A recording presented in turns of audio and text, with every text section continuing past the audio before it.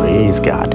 Oh, good morning, my friends. Welcome once again to the vessel here. This is the day that the Lord has made, and we will rejoice and be glad in it. Praise God. Thank you so much for tuning in today. Whatever time of day it is when you're actually listening, I said good morning, but it could be afternoon, it could be evening. Someone's getting healed of a cough and cold right now. Praise God. Glory be to God. Praise the name of Jesus. Thank you, Jesus. Glory to God. We're so glad to have you, my friends.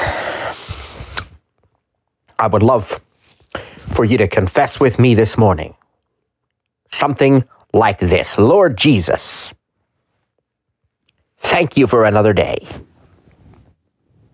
Thank you that this is the day that you have made. I fully intend to rejoice and be glad in it. I will rejoice and be glad. Thank you that your joy, oh Lord, is my strength. Thank you that your truth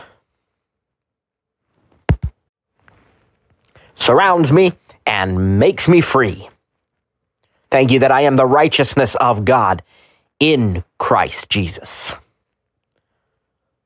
Thank you for your word, and thank you that your word is the ultimate truth. It is the final word on every matter. Thank you that I have, in the name of Jesus, the shield of faith with which I am able to extinguish all the fiery darts of the enemy. Thank you, Lord, that you never leave me nor forsake me, but that you are always protecting me. Your truth is my shield and buckler, and my buckler. Thank you, Lord, that you bless me abundantly with good health. I am the healed, and I am the healthy and the well. That's physically, that's emotionally, and that's in every other way possible. Thank you that I am the prosperous and the wealthy. That your blessing, Lord, makes me rich, and you add absolutely no sorrow with it. Thank you, Lord, that you protect me and my family. You keep us all healthy and prosperous and safe. And wherever it needs to be, you make us to become those things. Thank you that no evil shall befall us. No harm shall come near us. Thank you that your angels, Lord, bear me up in their hands, that I might not dash my foot on a stone. Thank you, Lord. Praise the name of Jesus. Thank you, Lord. Thank you, Lord, for every blessing, for divine favor, for divine promotion, for the glorious transformation inside out. Thank you for the fact that my reborn spirit is already made perfect. Thank you, Lord. Glory to God. Thank you, Lord, that you've chosen to love me even though I don't deserve it. Thank you, Lord, that I can call you friend for the privilege, Lord, of being your child, joint heirs with Christ. Thank you that you speak to me directly through revelation. Thank you that you will lead me this day and every day. Lord, without you and apart from you, I am nothing. So I praise you that you lead me and guide me every step of the way. I submit and surrender to you entirely, Lord, that your spirit will lead me, that your will be done, that throughout my day, the day that you have made, people will see you when they see me. And that my life, Lord, may be a living epistle for you, Lord Jesus Christ. Thank you, Lord. Thank you, Lord. Glory to God. I commit it all to you, Lord, and I love you. I thank you and I praise you in Jesus' name. Amen and amen. Well, praise God. Give him a shout of praise. Glory to God. Praise the name of the Lord. Glory be to God forevermore. What a joy it is this morning, as always, to speak with you, to share what God's given me to share. And we are about to start the fundamentals of faith, just as promised. Praise God. Now, before we do, I want to remind you, and I want to welcome you if you are tuning in from Apple Podcasts. Hello there. Welcome. Be sure to subscribe so you don't miss an episode, and make sure you remember that you can ask any of your Apple devices, ask Siri to play this podcast. Also, remember that you can download them to your Apple devices for offline listening if necessary. Also, welcome from YouTube. And if you happen to be tuning in from YouTube, a shout out to you as well. And make sure you do 3 things for me, please. Like, subscribe, and hit the bell. What does that mean? That means leave a like on this video. Don't forget to subscribe to our channel at TTJ Tech if you've not already done so. And then don't forget to reach out and smash that notification bell, because this is how you will stay in the loop with everything that we release as God leads us to do it. Praise God. Thank you, Lord. You know, God has something special for you today. And in our Bibles, I want us to turn to the book of Colossians chapter 2. We are going to begin a journey, and I've said it before. I'll say it again. Someone's getting healed of an earache and a sore throat. Glory to God. Praise the name of Jesus. Thank you, Lord. You know, if that's you, you receive it. We walk by faith and not by sight. You receive it by faith in the name of Jesus. You reach out and procure it. It is yours. But if you've got something else you want to pray about, and there's another area of your life where you need help, you're dealing with something, you know what? Claim it there too. It doesn't have to be the sore throat or the earache that God's healing. He is no respecter of persons. And he loves you, and he will do what he says that he will do. He has given you all things that pertain to life and godliness, and you can have them today. In fact, you already do. But you got to receive them by faith, in Jesus' name. And so they are yours. You are who God says you are. You have what he says you have. And so you receive it today by faith in Jesus' name. Now, praise God. Thank you, Lord. Glory be to Jesus. We are, as I was about to tell you this, which I've said on other occasions as well, there is a series that God has led me to begin on the fundamentals of faith, but it's going to take some time. We're going to revisit it every few days and continue as often as God leads, And somebody's got praise God, somebody's got an ankle and foot cramp. Just really, you can barely move your foot. It hurts intolerably. Praise God for the word there. But praise God, it's healed. You are healed. He has healed you in the name of Jesus. Praise the name of the Lord. Wow. Glory be to God. It is amazing. God is amazing. I should say that. He is. He always is. And praise God, He is moving. These words that he's given to me, this is awesome. Praise God, because you, Lord, you are awesome. Thank you, Lord. I love you so much, and I praise you. See, this. Praise the name of the Lord. Glory be to Jesus forevermore. I mean, I love this. I love you, Lord. This is awesome. We've not even gotten a message yet, praise God, that God's given me yet. And already he's doing, and he's got more healings in the work. Someone hurt their elbow. You got a bruise. You banged up your elbow. You've been healed right now in the name of Jesus. Glory be to God. Thank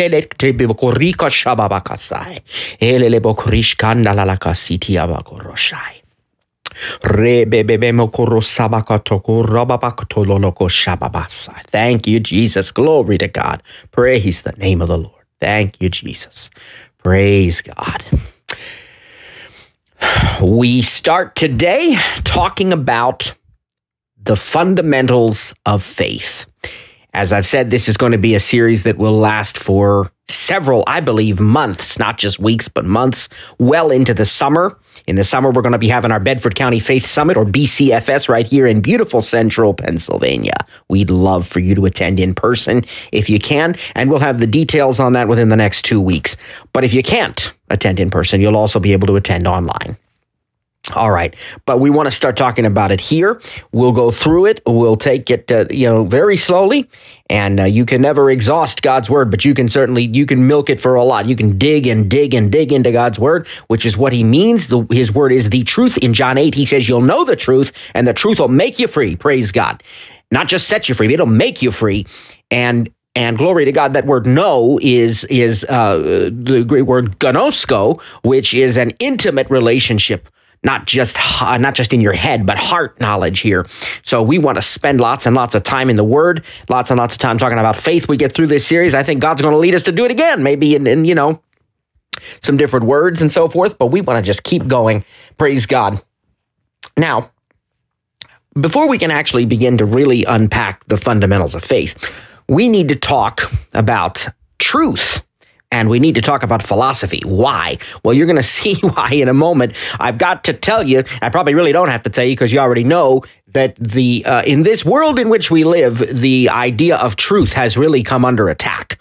And now we've got a lot of people out there who believe that truth is very, very subjective. We got people who say it's relative and, you got to find your truth that works for you. And that's the most important thing. And it's all, your truth might not be my truth, right? And of course, I think we can easily, very, very comfortably say that that's not how God views truth at all. God is the truth. Praise God. Glory be to Jesus. So we're gonna look at this a little bit first. Again, go in your Bibles with me, please, to Colossians chapter 2. If you have a Bible, if you have an app, I'll be using the Bible app from Life Church, also known as YouVersion, you spelled Y-O-U. I want to praise God for this. I believe it's a wonderful gift of God, and I pray a special blessing upon the entire team who develops and maintains this app. I'm in Colossians chapter 2. I'll be reading it starting with the 8th verse. And you know that God's ways are far better than mine, far better than ours, far higher than man's ways, right? His ways are what matter. So we'll be going over lots of scriptures.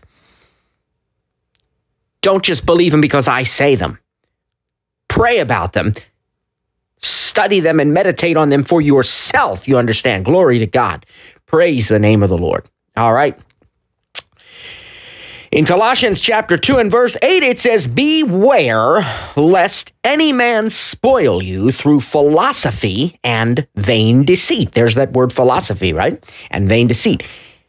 "After the tradition of men, after the rudiments of the world, and not after Christ."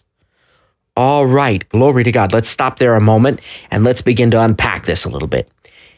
Beware, it starts off right away, very strongly. And to really understand that, we've got to know that that term beware actually comes from two Middle English words that mean be and war. Be and war. So the implied here is to be at war or be on guard against something. Well, what is that something? And he goes on to say, lest any man spoil. Now let's take a look at the word spoil here. What does he mean by spoil? We've gotten very mixed up about this, and, we automatically think that means, well, we shouldn't give our kids a lot of ice cream because that's going to spoil them. Well, first of all, actually giving your kids ice cream, obviously they got to have other food in their diet too, but really that's blessing them, and that's a godly thing. Giving is godly. Being kind and loving to your children and giving them things they want that will bring them happiness and joy, that's actually not spoiling them. That's not what he means when he says spare the rod and spoil the child. It's a very different thing, but that's also a very different message. Glory to God. So we're not going to get sidetracked right now, praise God, but just know that that's not the meaning of this anyway. That is totally different from what is meant here, lest any man spoil you. The word spoil here actually means to plunder as in war. So again, we're right back on that same topic of war. To steal or to rob from, to plunder. Okay, so when you're on guard against something, you're really vigilant, right? You're not slacking off in any way, and you are at war, in a warlike stance here, on guard, very, very alert, that nobody in particular here plunders from you, robs you. Well, who do we know that is a thief? John 10:10 says that the thief cometh not except to steal and to kill and to destroy. Jesus came, of course, he said, I've come that they have life, that they may have life and have it more abundantly, life that is full and overflowing. So praise God, we've got the answer there, but we also know who the problem is. And he is the defeated foe, but he operates as a thief, and that is, of course, none other than Satan, the devil. So be on guard. See to it that the devil doesn't rob you of everything Jesus died to give you. That is how we can properly interpret this. Be at war, beware, be on guard. See to it that the devil doesn't rob you of everything Jesus gave you. Well, what has he given us? Jump with me real quick, if you want to keep a marker there of something there, or on your app, make a mark. But we're going to come back to this. But let's jump very quickly to 2 Peter, chapter number 1, first chapter of 2 Peter. Okay, and we're gonna look at the third verse. So here it is. I'm already there, my friends. 2 Peter, first chapter number 1 of 2 Peter. As you might guess, it comes right after 1 Peter. Praise God. Oh, praise the Lord. Glory to God. Verse number 3, according as his divine power hath given unto us all things that pertain unto life and godliness, through the knowledge of him that doth call us to glory and virtue. His divine power has given to us all things that pertain to life and godliness, through the knowledge of him who called us by glory and virtue. And of course, we can break that down. We will later. We're going to come back to that scripture later, and many others that confirm for us that the finished works of Jesus Christ on the cross do indeed include all things, not just for the sweet by and by, but even here for this life on earth, not just the eternal things, but even the temporal things. We've talked about that in previous broadcasts already. That word salvation is sozo. It includes things like and beyond these, but it includes these as well: health and prosperity and soundness, safety, wholeness, preservation, all of these things and more. And when he said it is finished, he was not lying and he was not confused. He came to destroy the works of the devil, and he was successful, my friends. So the finished works of Jesus Christ includes that. So his divine power has given to us all things that pertain to life and godliness, through the knowledge. Well, the knowledge, here again, we're going to get into that. That's all coming, right? We can't do it all in one day, praise God, but we're going to set the stage. So go back now with me to Colossians chapter number 2 again. See to it that the devil doesn't rob you, plunder you, and take away everything, or even anything, that Jesus has already died to give you. What has he given you? All things, praise God, that pertain to life and godliness. Amen. Glory be to God. How's he going to do it? Well, he goes on to tell us here, through philosophy and vain deceit, after the traditions of men, the rudiments of the world, and not after Christ. Don't get your eyes off Jesus, and don't fall into these, winds of doctrine. Don't fall into these rudiments of the world and the traditions of men. The philosophy. So we've looked at beware, we've looked at spoil, we've looked at what Jesus has given us. Now let's unpack philosophy a little bit.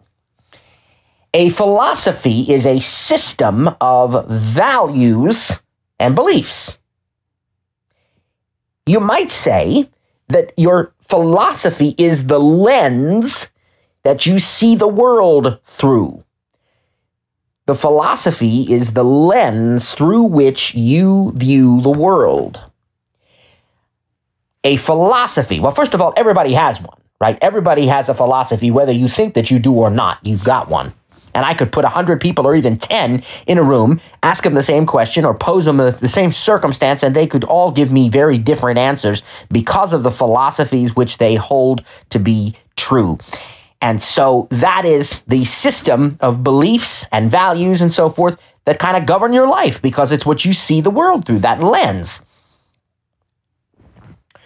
But now the question is, what if the philosophy that you have is wrong? Well, a wrong philosophy will cause you to jump to the wrong conclusions and to form or have the wrong response. Let me say that again. If you're taking notes, write it down. A wrong philosophy is going to cause you to jump to the wrong conclusions. Conclusions about what? Conclusions about God's character, about who God is and who you are in him, and to therefore have the wrong response to whatever circumstances you might face. And this is how, it's one of the ways that the devil uses, right? And we're going to really break it down here. We're going to see it. I'm going to give you an example of it, and we're going to then show you the process. Now, the lens, I love that term lens, because we've got to see things through the right lens. And what the lens should be is God's word. That ought to be the lens, the measuring rod, the standard for everything, by which everything is measured. And it is, if we'll believe it, it is, regardless of whether we believe it or not, but it will work for you, and it'll fight your battles for you if you will believe it, okay? The trouble is when you don't, and things look very different. And I will never forget a story that I was told years ago. My mother had gotten a new pair of glasses, and I believe it was a prescription, and it was supposed to be a great pair of glasses. And she put it on, and she looked, and the table looked like it was slanted. It looked like it was tilted. Well, she knew better than that. She said, I know the table isn't really slanted. Something is wrong with the glasses. The wrong lens. Something is going on with the lens. And, of course, she had to take it back and get the fix for it. And, praise God, everything was good. But you looked through the wrong lens, and it can cause some serious, serious problems. And I would like to show you that this is quite literally the oldest trick in the book, or at least the oldest one that's recorded, and it's pretty early on. So, this is Genesis now. I want you to jump back to Genesis chapter number 1, and I want us to go ahead to verse number 26. It'll take me just a second or two. Well, a little more than I wonder if I can do it this way. Praise God. Yeah, I can. This is great. Praise God. Praise the name of the Lord. Glory to God. Here we go. All right. Now, I want to go to, let's see. I want to go to verse number 26. Glory to God. Okay. This Genesis chapter number 1, 26th verse says, and God said, let us make man in our image, after our likeness, and let them have dominion over the fish of the sea, and over the fowl of the air, and over the cattle, and over all the earth, and over every creeping thing that creepeth upon the earth. Verse number 27, so God created man in his own image. In the image of God created he him. Male and female created he them. Verse number 28, and God blessed them, and God said unto them, be fruitful, and multiply, and replenish the earth, and subdue it, and have dominion over the fish of the sea, over the fowl of the air, and over every living thing that moveth upon the earth. Verse number 29, and God said, behold, I have given you every herb-bearing seed, which is... Okay, so you could keep reading. I mean, this is a beautiful, and it's not that long of a chapter, so you might as well just read it. But I want you to understand that when the... and we'll see the details in the next chapter. So actually, go ahead and jump with me to chapter number 2, and let's see. Let's look at verse number. Okay, let's look at verse number 7 of Genesis chapter 2, and the Lord God formed man of the dust of the ground, and breathed into his nostrils the breath of life, and man became a living soul. The Kamash Bible actually says that man became another living, speaking spirit just like God. Praise the name of the Lord. He created an exact copy. Glory be to God. Now, one was the creator. One was definitely the one who had the infinite, created. I mean, God. We're not saying that Adam was going to be God, okay? Because we always are. We always submit or should submit unto God. But other than that, this was to be, and not only that, but you see, Adam was created to rule, not to be ruled over. He would be in constant communion and submission to his father, but he would rule the earth. It said he created him and told him, have dominion over the earth, over the birds of the air, the fish of the sea, all those that we just read that. So Adam became another living, speaking spirit. First of all, you have to understand that he had that authority, and I just showed you the scriptures that prove that. All right, it is very important to understand that he had that authority right from the beginning. the there was an indicator one time. Somebody had said that the human mind has the ability to hold millions of years of information, facts and otherwise. And it was stated by the great neurosurgeon Ben Carson that if a person ever used the full potential of what he had been given, that the entire earth would be subject unto him. Kind of sounds like Jesus. Glory to God. Amen.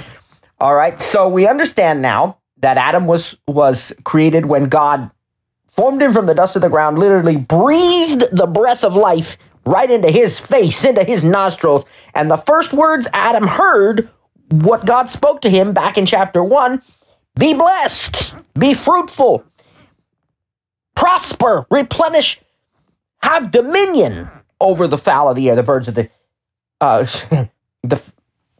birds of the air, the fish of the sea. Have authority, be blessed. The very first thing Adam heard from his master was a blessing.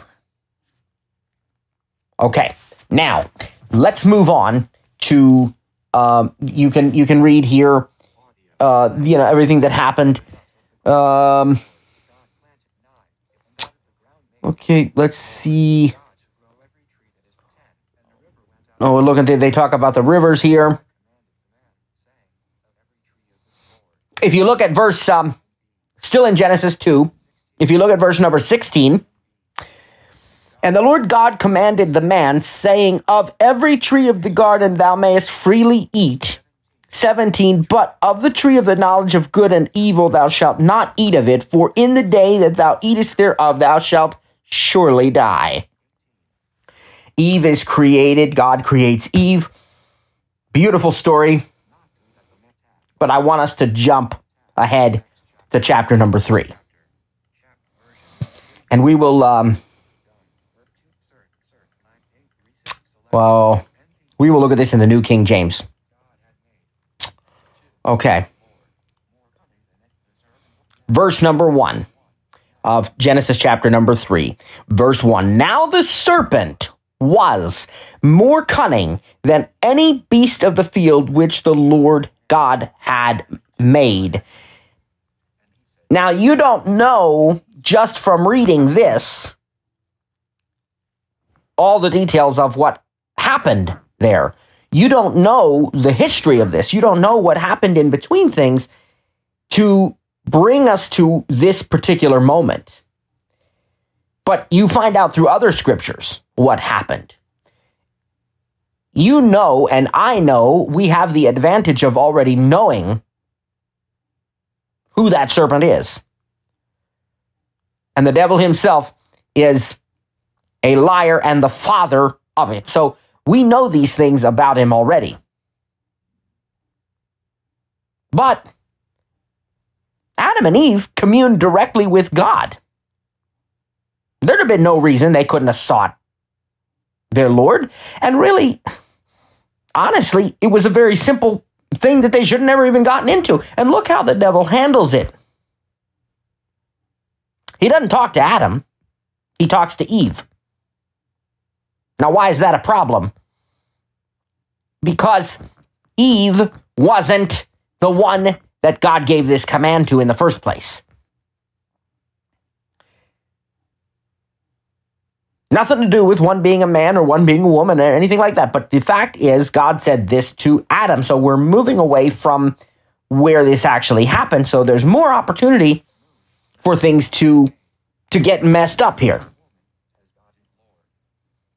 So the serpent was more cunning than any beast that the Lord God had made. And he said to the woman, not Adam, but to the woman, see? What did he say to her? Has God indeed said, you shall not eat of every tree of the garden?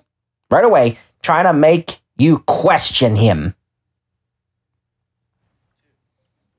And the woman said to the serpent, we may eat the fruit of the trees of the garden, but of the fruit of the tree which is in the midst of the garden, God has said, you shall not eat of it, nor shall you touch it, lest you die. Wait a minute.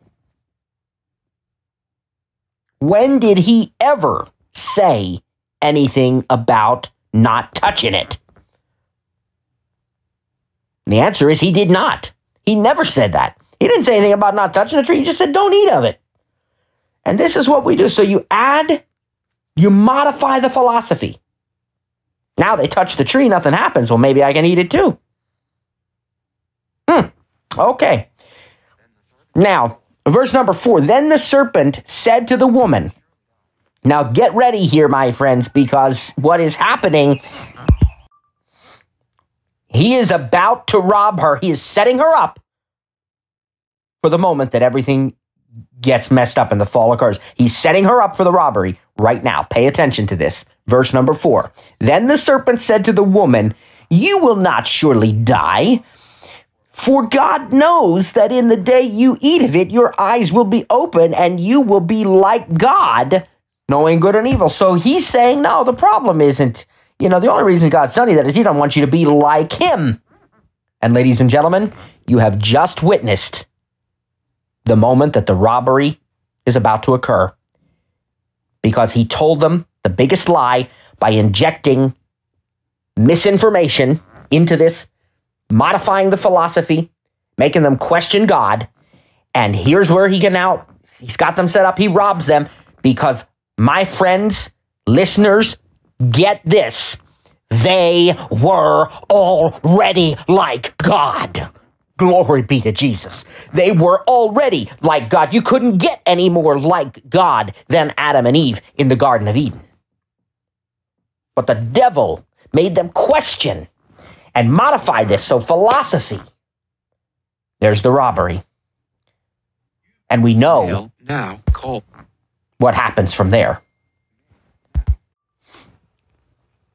There are some really, oh my, there are some really messed up philosophies out there. And sometimes we don't even know where we got them from anymore. Sometimes we don't even know where this nonsense came from that you hear. But you get the wrong philosophy and it's going to cause you to come to the wrong conclusions. It's going to cause you to have the wrong response. It's going to cause you, because, ladies and gentlemen, in the absence of knowledge, darkness prevails. And in the scriptures, we see that my people perish for lack of knowledge.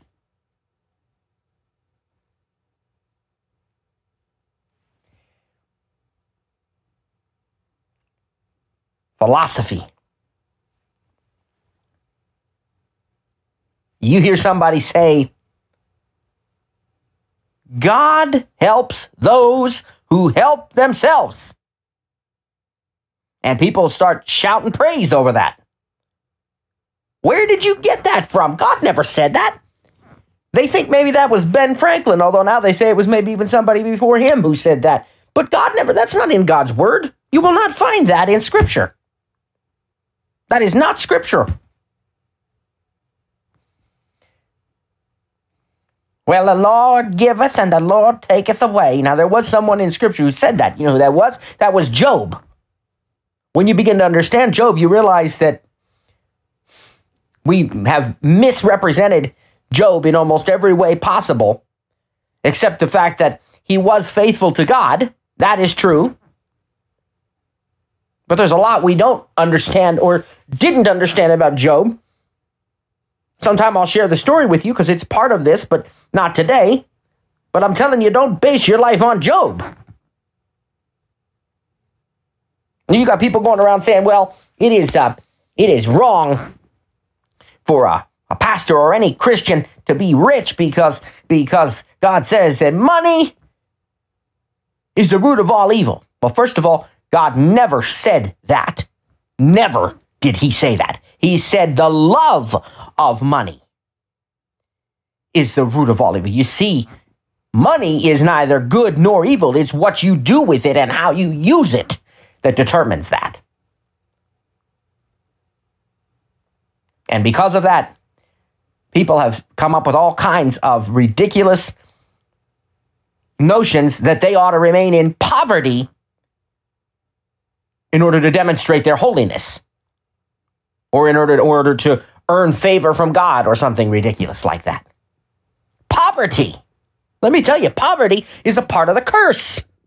And when you finally discover this truth, you want to be mad at people until you realize, hey, they didn't have the right lens on. They believe poverty is God's will. I guess they must have gotten their glasses from the thrift store. Where'd you get that from? Where'd you get those glasses? Where'd you get those glasses? You know, these people who, you hear somebody preaching a memorial service, a homegoing service, whatever you want to call it. And I don't like the word funeral, but, a homegoing service. They'll say, well, God just needed another flower for his garden. You're about, dude, what are you talking about? He just planted something last week. And not only that, but you have people who are already in a delicate state of mind, and you're going to say that nonsense to them. They might just believe it. Where'd you get that from? Sometimes it's completely clueless stuff. Sometimes we don't even know. Maybe we got something from a song or something. You don't know. I mean, it's very possible. You hear something in a song and you suddenly believe it's in Scripture. Next thing you know, you got a preacher up there saying, mamas, don't let your babies grow up to be cowboys. Let them be doctors and lawyers and such, right? Where'd you get those glasses? Where'd you get that from? Where do we get our philosophies from? Where do we get what we believe?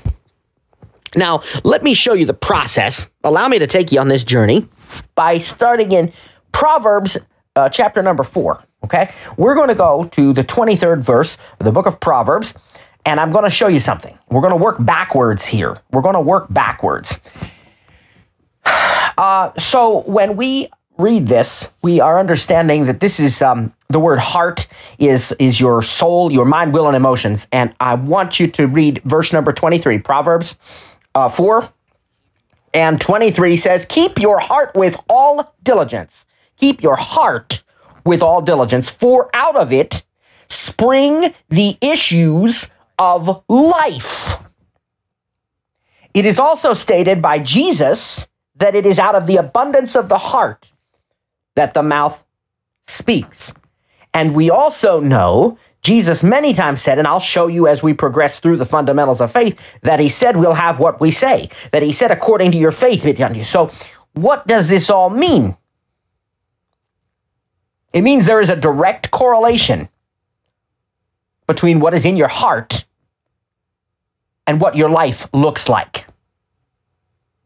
If you were to sit down with me and tell me where you are in life, what your problems are, and where you actually want to be, we would be able to start talking. And as long as you're willing to share with me and you're open with me, I'll be able to tell very quickly where things got off track. Now, I don't say that as a means to condemn anybody. In fact, I wouldn't even share it unless God directed me to by his Holy Spirit. And he could show me things directly by his Holy Spirit, even if people don't. But again, that's not meant to be a condemnation kind of thing. That's not meant to be anything that I use as a way to beat people over the head. But someone who genuinely wants to know how to fix their lives, I can tell you, if we talk long enough, where things went off track. And it's something to do with the heart. In other words, the mind, will, and emotions. If you want to know why things have gotten bungled so badly in your life, you need to take a look at your heart. If you want to be able to make a change to your life, then you got to change your heart. If you want to know where your life came from, why it looks the way it does, you need to examine what's been in your heart. Out of it spring the issues of life. So what your heart is, that's what your life is going to be. If you want to change your life, you need to start by changing your heart. Now, let's work backwards from the heart, jump to Proverbs 23 and verse number 7. Now we're talking specifically about the mind. Now the soul, that encompasses that. But again, heart knowledge is different from head knowledge. We already discussed that. Gnosko is the intimate of the heart. And there is a possibility of what is just the mind. And that is not as deep of a level. So I want you to look at the 23rd chapter of the book of Proverbs, the 7th verse. For as he thinketh in his heart, so is he. Now, listen to the way I am reading this to you, because God showed me this, and he showed me through another preacher, and I don't put my faith in preachers, I put my faith in Jesus, but God uses preachers, and I believe this man is obedient to God, and God used him in this, and I 100%, as I have studied this, and I've learned about the fundamentals of faith, I 100% agree. Listen to the way I'm going to read this to you, because I think we have read this wrong. Listen. For as he thinketh in his heart, so is he. Let me say it again. For as he thinketh in his heart, so is he. For as he thinketh, in his heart, so is he.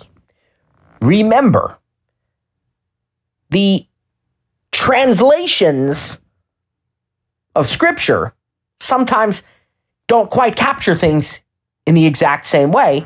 Remember that a lot of these original languages did not have punctuation, and I'm convinced that the comma is in the wrong place. For as he thinketh, in his heart, so is he. In other words, I am in my heart what I think in my mind. So if you want to change your heart, you've got to start by changing what you're putting in your mind.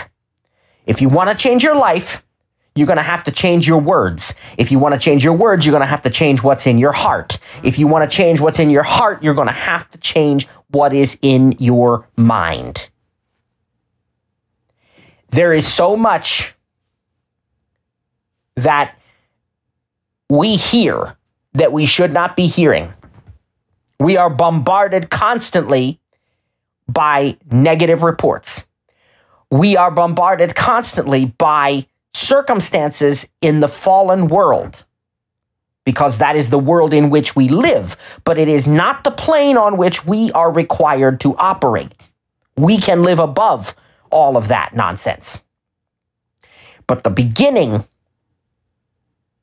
is changing what goes into our mind. Because all you have to do is watch the news for 5 minutes and you will be hearing nothing but negativity. And then you talk to most people and that is reinforced. Most people, even the ones who claim to be positive thinkers, which this is not about thinking positive, this is about believing the truth, but you understand what I'm saying, even those who call themselves positive people, and quite honestly, the vast majority of those who call themselves Christians are still extremely negative when you really break it down. Because I've actually heard Christian people say to me things like, there is no cure for Alzheimer's. Or, I always end up with the flu every year. You know, comments like that. Oh yeah, I believe in God, but God doesn't always heal, they'll say. Boy, they're praising God 1 minute, speaking in tongues, quoting scripture. And the next minute, I'm going to offend some people now. I know it, and I apologize. I'm not trying to do that. Honestly, God knows I'm not trying to do that. I hope you believe me too, because I love you, but I will never lie to you because I love you. You understand? But I know I'm about to offend some people now. There are people who are praising God, shouting praise, speaking in tongues 1 minute, and 2 minutes later, they are complaining, oh my goodness, I cannot believe this hamburger cost me whatever it costs. The prices are just going up. It's outrageous how bad prices are. I don't know how we're going to afford things.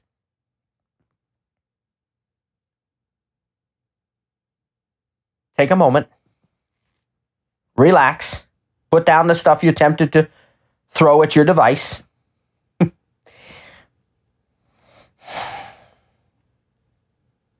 I am sometimes intrigued by how much prices have changed. Absolutely. Because I remember when I was a kid, my mother used to, she and I'd go to the gas station and she'd put $5 worth of gas in the tank, and that would be enough to go for a long time before you had to fill it up, you know.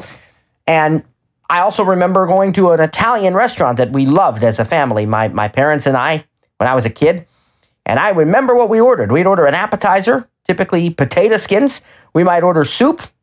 We'd order gnocchis and meatballs. At least that's what my mom and I would get.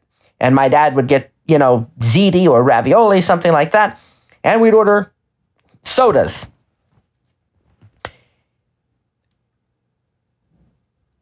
Our bill was like $20.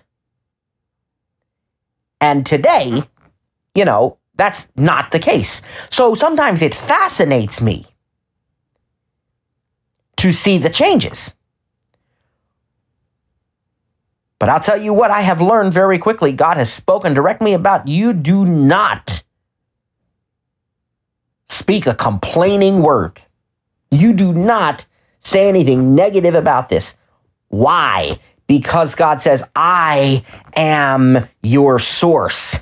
I am your supplier. I am your provider. I am the one who makes sure you have what you need and, by the way, what you desire. I am the one who has created everything for your enjoyment. I am the one who protects you.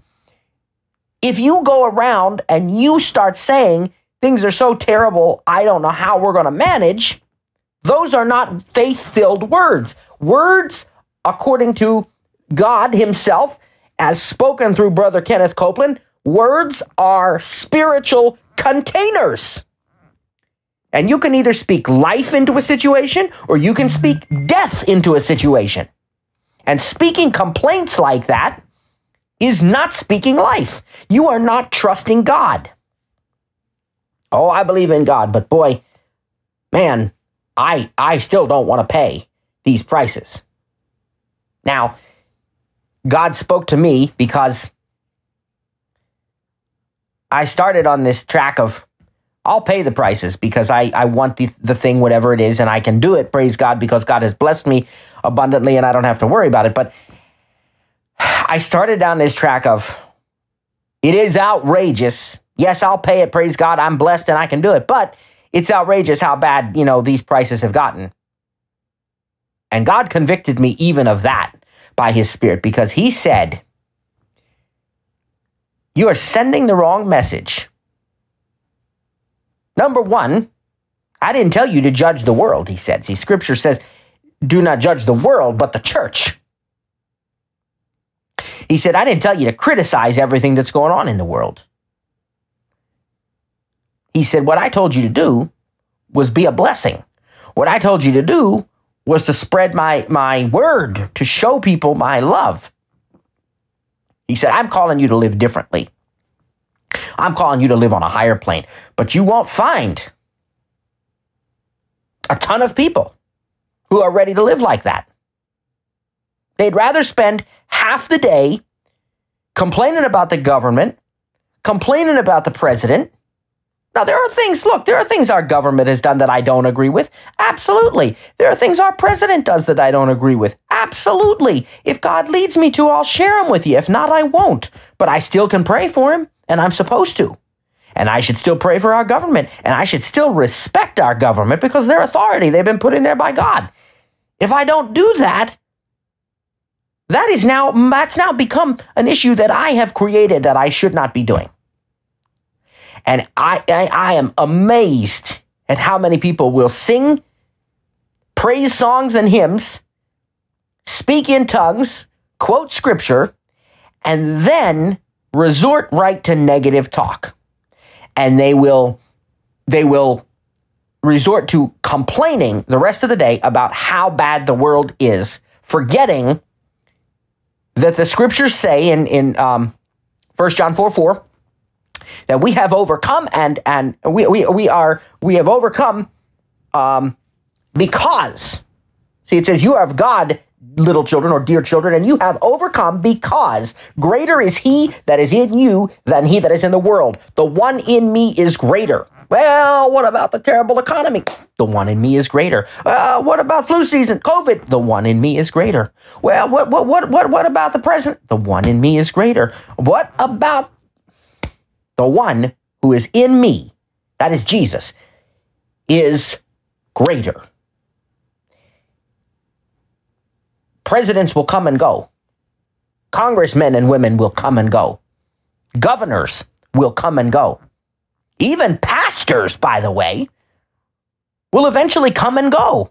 And I love pastors, and they're called by God. Just as, I have a lot of great pastor friends and so forth. I'm not criticizing them, but I'm saying don't base your life on the people around you, whether good or whether you think they're doing a good job or not such a good job. Why? Because the one who we serve and the one who we ought to submit to is the one who has been on his throne for more than 2,000 years and will never leave his throne.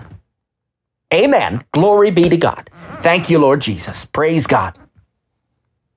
So if you want to change your life, change your words by changing your heart. Change your heart by changing your mind. How do you change your mind? 2 scriptures, and then we're going to close for today. Next time, we will actually really delve into what faith is and what it's not, and how to put it into practice, how to build faith, grow our faith, where it comes from, and all the fundamentals. Little by little, we're going to build this. As I say, it's going to take months, praise God, but we're going to do it because that's what God's called us to do. But 2 more scriptures for today. Turn with me to Romans chapter 12. And let's go there. Here we go. And we're going to look at verse number 2. And you can read verse 1. I beseech you, therefore, brethren, by the mercies of God, that you present your bodies a living sacrifice, wholly acceptable unto God, which is your reasonable service. Now, we will unpack that later as well, praise God. But here's verse number 2. This is what I want you to see. And be not conformed to this world, but be ye transformed by the renewing of your mind, that you may prove what is that good and acceptable and perfect will of God. That you may prove. When you prove something, you give evidence to it. So how? By the renewing of your mind. That's what you be transformed by, the renewing of your mind. Ladies and gentlemen, the renewing of your mind must be a lifelong process, not a one-time occurrence, not an occasional event, not something you do periodically. Will renew your mind to what? To the word of God, to the truth. You shall know the truth, and the truth will make you free. Renew your mind to God's word. I said 2 scriptures, but there's a third one, praise God, because God just laid it on my heart. Joshua 1:8. And this book of the law shall not depart from your mouth, but in it you shall meditate day and night, that you may observe to do according to all that is written in it. For then you will make your way prosperous, and you will have good success. Not maybe, not might, not possibly, but will.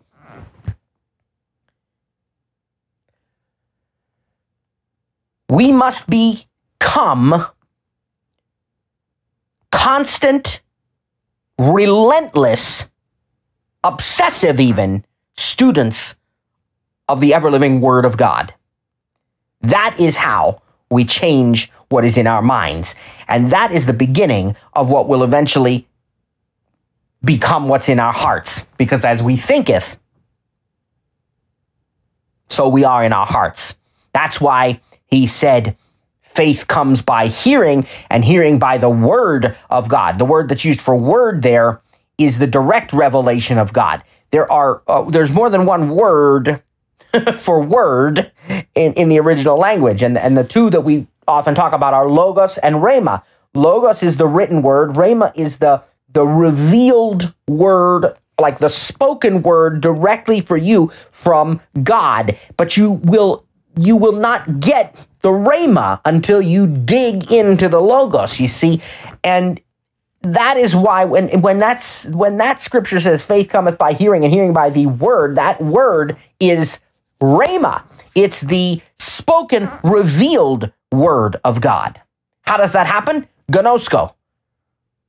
Intimate knowledge. And how does that happen? It starts with the word. It starts with the written word.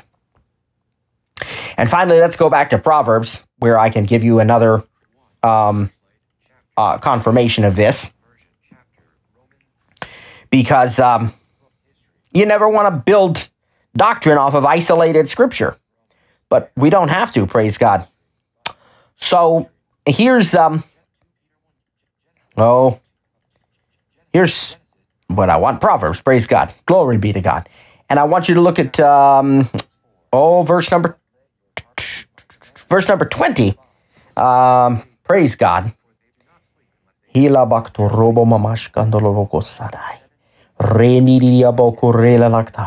we go. Glory to God. Verse number 20. My son, give attention to my words. Incline your ear to my sayings. Do not let them depart from your eyes. Keep them in the midst of your heart, for they are life to those who find them, and health to all their flesh. I shared with you the other day, the Message paraphrase says, those who discover these words live, really live. Body and soul, they're bursting with health. Hallelujah. We want to be, and we are, bursting with health. Amen. Amen. Glory be to Jesus. Glory to God forevermore. But you see, it begins with the word. We understand truth. We understand philosophy. And we understand that God has given to us all things that pertain to life and godliness. Now, we're going to begin to unpack that in the future broadcasts. We're going to unpack the fundamentals of faith.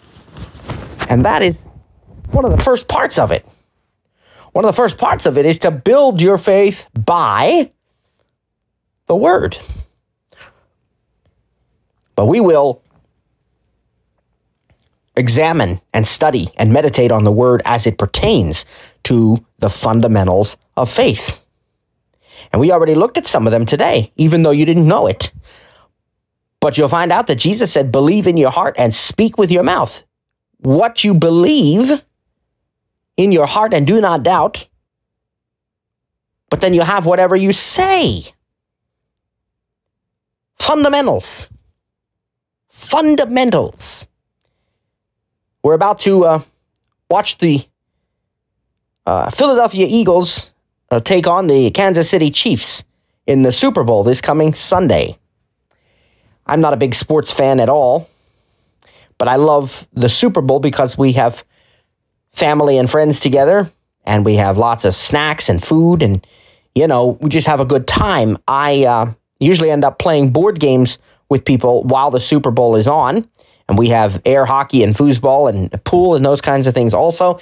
I used to watch the halftime show. Now I don't even do that because as I've gotten closer to Christ, that stuff's become less and less appealing. And it's gotten worse, too. I think there probably were some reasonably decent halftime shows, but I don't know about this year. I'm not going to say anything about it. It hasn't happened yet, but I'm just saying in the past few years. But so I'm hardly watching the thing, but I love the fun and the fellowship. But I know enough about the Super Bowl to know what it is. And the question Brother Copeland asks is, what are you watching when you watch the Super Bowl? Or you could put it to the World Series, or you could say, I don't know, Wimbledon, or even, something else. Maybe you're into the arts and maybe you're into singing. What are you watching when you watch American Idol and these top-notch performers? You are watching masters of the fundamentals. People that have mastered so well the fundamentals that they can go on to the next level and beyond and beyond and up and up and up. And even if you've been a Christian for decades, sometimes we need, and quite often, in fact, we need to revisit the fundamentals. Because as I think, I am in my heart also. And what I am in my heart is going to determine the path for my life. If you don't like your life the way it is, it's not too late. You can change it, but it's got to start by changing your heart, changing your mind, renewing your mind to God's word. Now, Father, I want to praise you, and I want to thank you, and I love you, and I worship and exalt you, God. Glory be to Jesus. Knees